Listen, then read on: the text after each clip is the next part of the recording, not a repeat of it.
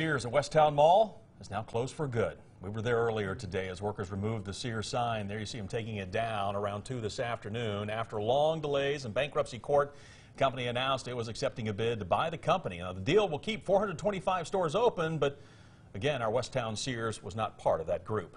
Shoppers, though, will still have plenty of places to go. While Sears is moving out of the mall, Bliss is moving in. The first Bliss store opened on Market Square back in 2003, and Bliss Home in West Knoxville opened in 2008. The West Town Mall location of Bliss will focus on women's apparel, shoes, jewelry, innovative gifts, and accessories.